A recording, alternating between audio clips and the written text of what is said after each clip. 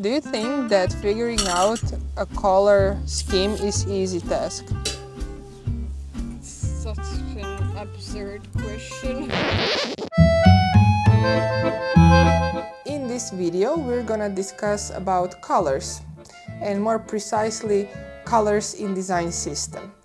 It's quite hard to craft a nice color palette that will supplement your design system.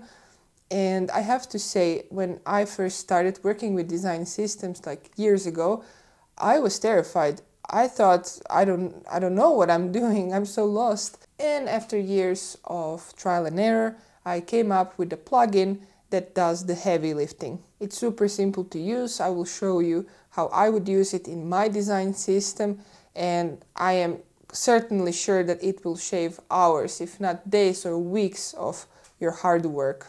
Before we open Figma and explore the plugin, let's check how big players are doing design systems. So over here I have material design. This is a design system from Google, and I already have their color page opened, and here you can see how they handle color scale. So they have 10 values, and then they pick their primary one, and this is the secondary one. But let's focus on this row. So they picked this shade of purple to be the primary, and then they made the split on left and right, darker and lighter. For the naming system, they used numbers, which I believe is the best way to go about it. Let's move on to Atlassian. So I have to say, even though I really dislike using their products, their design system is extremely mature and super nicely documented. So if we scroll on the top, you can see their secondary and primary over here palette. And if we scroll a bit down, for example, this red one, this would be their main color in reds. And then they have 7 different steps, darker and lighter. For the naming system, they also utilize numbers. I would assume this R means red, but yeah, maybe a little bit too brave to put R as in red, because what if it changes to, let's say, orangey? Then this R might be a little bit hard to change along the way. But moving on to Shopify Polaris, it's their design system, and right now it's a little bit all over the place, but they say it's work in progress. So we don't see clear scale over here. It's just like a lot of tokens smashed around. But let's check over here what they have. For example, this blue, it has a semantic name, P as in primary, and then functionality of that color. It's used for focused states. And here you have a description for use in the focus ring on interactive elements. That's very handy, and it helps developers and new designers and all designers who maybe don't remember all colors by heart. This is impossible to remember at all times. But for example, then you're a little bit, how would I say, in a little cage if you say this is only for focusing. What if you have some custom element that uses some different color? Then you need to reuse some other token, for example, be interactive, and the functionality of that color is still for focusing. So I think it might add a little bit of friction and pain points in figuring out what to use when. But anyway, it's also a good naming system. Okay, now we know how big players are handling colors. So let's open Figma and see how to do that in few minutes, 5 minutes, less. I guarantee it's less. Yay, finally the fun part. So let's get cracking. First you want to do is press R, click on canvas, and there you go, you created a rectangle. And then you select your color, let's say, I don't know, red. And now, while this frame is selected, just press Command and /, and then open color scale. And now this little widget will offer you some options.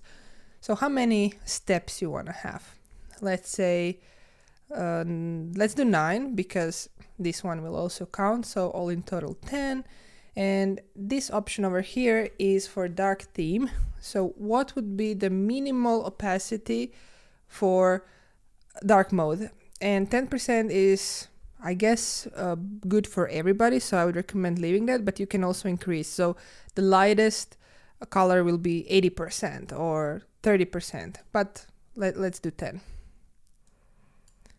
Make scale, and there you have it. It's here, just like that. And then you can rename your colors. And now let's create actual styles. So I'm gonna rename those. Let's put primary and then little space, and we can do something like number over here. We can add 0, or you just manually name them however you want. Rename. Now let's create styles.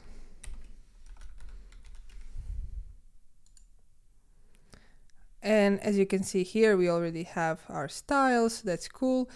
And you can just repeat the process for everything. Of course, because you have dark theme over here, you might want to do something like, let's rename.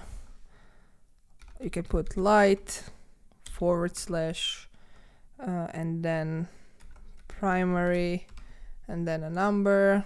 Let's add 0 over here. Let's rename those, and then we will run styler again, generate styles, and there you have it.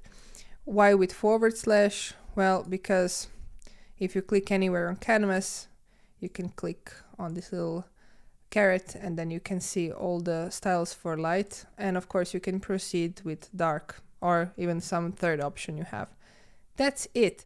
Thank you for watching. It was a pleasure creating this plugin and sharing with you. I hope a lot of you will try it, use it, and tell me what you think. I am very open to feedback and suggestions.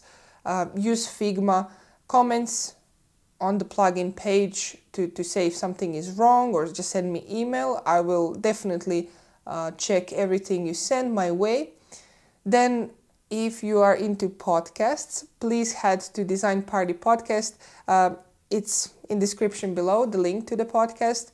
I have 2 of my good friends joining me every 2 weeks to discuss some topic around design. And as a final thought, I want to give you a little update about my future plans. I am planning to create and release series of videos, a course around certain topics in Figma and product design.